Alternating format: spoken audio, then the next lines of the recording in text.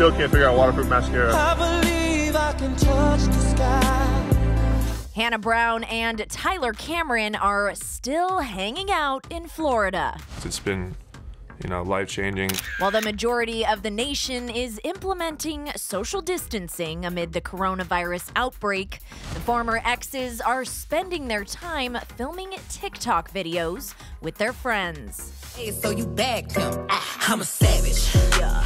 Classy, bougie, ratchet. Yeah. The seemingly back-on couple even started a new social media account with their buddies called the Quarantine Crew.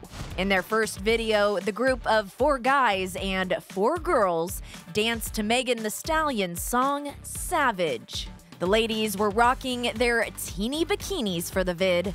Acting stupid. What was happening? What was happening? I'm a savage. Yeah. While the guys showed off some serious abs in their swimsuit trunks. So you still I love dancing? to mess around and dance, yeah, no doubt.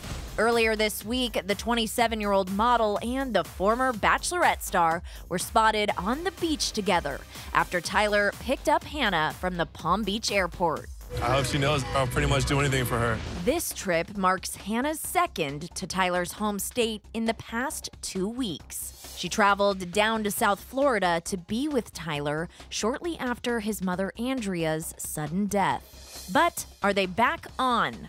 He just has a gentle spirit about him. Although there's been no official announcement just yet, it's safe to say Bachelor Nation is definitely rooting for Tyler and Hannah to get back together. Time to really focus on my love life.